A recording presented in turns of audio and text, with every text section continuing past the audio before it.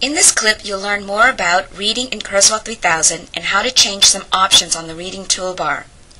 First, let's have Kurzweil 3000 read by clicking the Read button.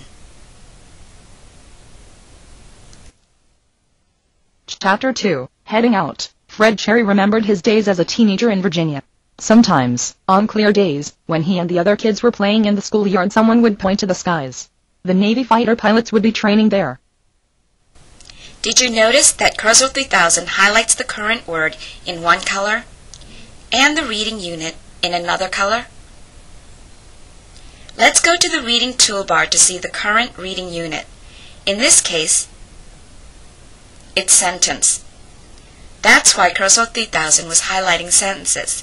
To change the reading unit, click the reading unit list. Let's change it to paragraph.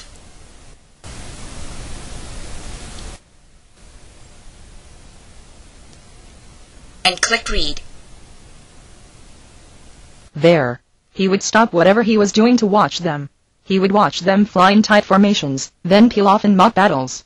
Fred would watch them twist and turn, the sun reflecting off their glass cockpits, and know that more than anything else in the world he wanted to fly.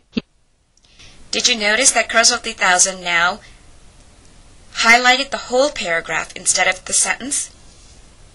There are other reading options on the toolbar. Just now we heard a female speaker, VW Kate. If you look in the speaker list, you'll find other speakers. Let's change the speaker to VW Paul and click Read. He wanted to fly. He thought about flying and dreamt about flying, imagining how the pilots felt. The other options on the Reading Toolbar are the Reading Mode, which lets you read continuously, in a self-paced manner, or word by word. There's also the Reading Speed, which lets you change the speed at which Kurzweil 3000 reads.